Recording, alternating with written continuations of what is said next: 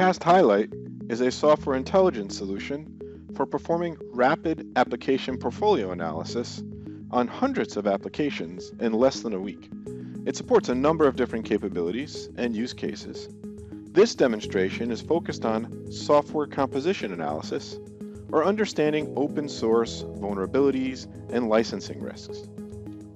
It's rare for organizations to produce 100% original code today when developing applications. Developers are frequently using third-party and open source components and frameworks to speed up the development process. But this introduces several risks. First, security vulnerabilities. Second, potential IP licensing risks. And third, technical risks due to the use of obsolete components. Cast Highlight helps identify all of these components and risks across an entire portfolio of applications, and helps identify where to focus efforts on the most important risks to address first. From the Cast Highlight homepage here, we could analyze our application portfolio in a number of ways. The three primary tiles here demonstrate the three core capabilities of the platform. First, software health measures the overall health of a portfolio or individual applications by analyzing measures such as resiliency, agility, or elegance of the software. Cloud readiness is a measurement of how easy it is to migrate an application to the cloud and take advantage of platform as a service. For purposes of this demonstration, we're going to focus on this third tile here called open source safety. This is a measurement that combines an aggregate of three open source measurements risk scores. They include security vulnerability risks, IP licensing risks, and obsolescence or age risks.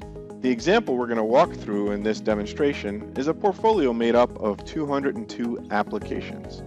So first, we're going to analyze the software composition at the portfolio level by clicking on the open source safety tile.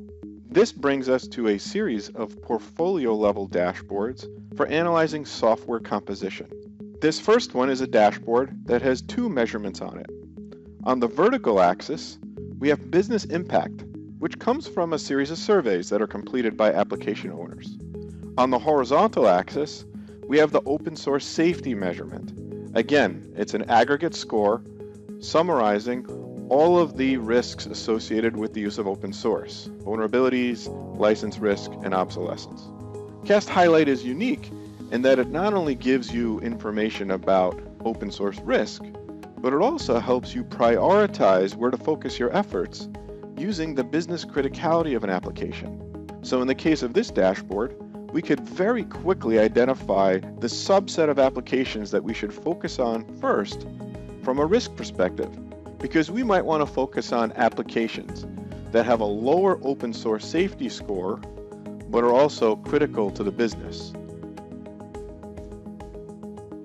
I could turn on these application names here and now identify some applications that I should focus on first from an open source risk perspective.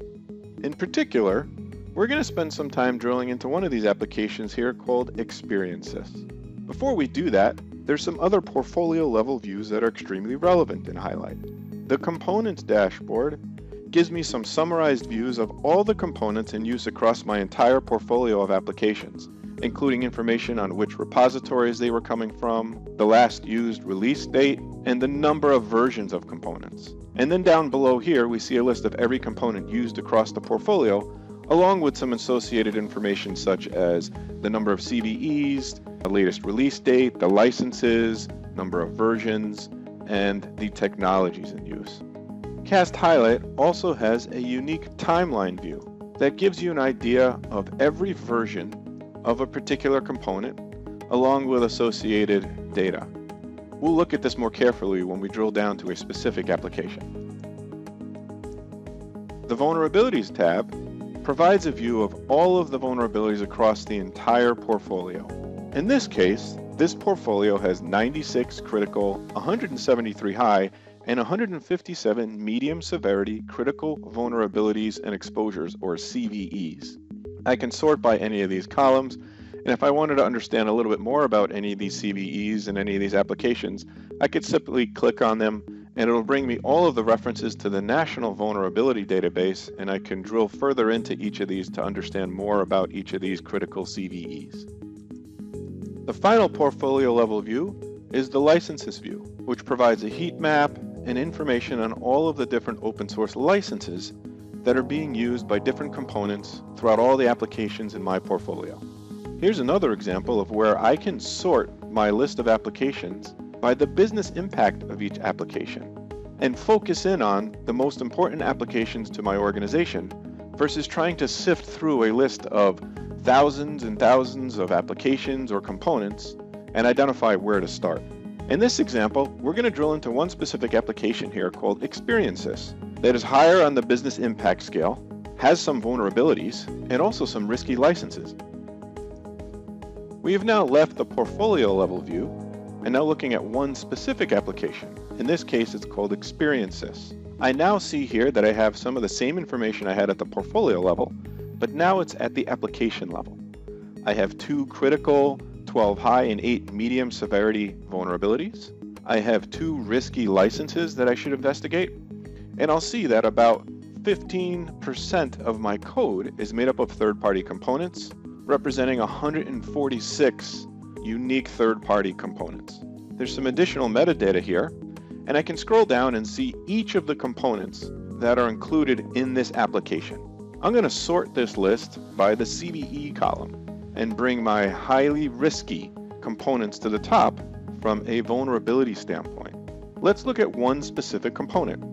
In this case, I'm going to open up this component's timeline view, and I'll see that by clicking here that I'm currently using a version that's several years old and has both a critical and a high vulnerability. If I scroll up, I'll see there's been several new versions released since then, and if I actually upgrade this component to the most recent version, I'll see that I've removed all of those vulnerabilities and I'll be in a much safer place. Another important data point is this dependencies column. What can often happen is that an application could have transitive dependencies or be dependent on other components. This could hide certain types of risks if I'm not looking at the dependencies of my components and only looking at the first level. If I click on the dependencies magnifying glass indicating that there are some transitive dependencies for this component, I'll see, although the component itself does not use a risky license, when I look at the transitive dependencies, I see that it's dependent on a few other components, and one of them does include a license that might be risky and I should investigate further. I wouldn't know this without having this transitive dependencies view.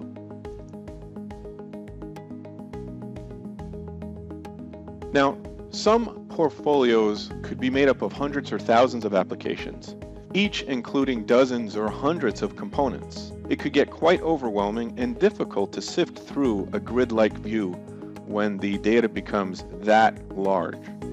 Another way Highlight allows you to visualize software composition is by exploring dependencies using our Dependency Explorer.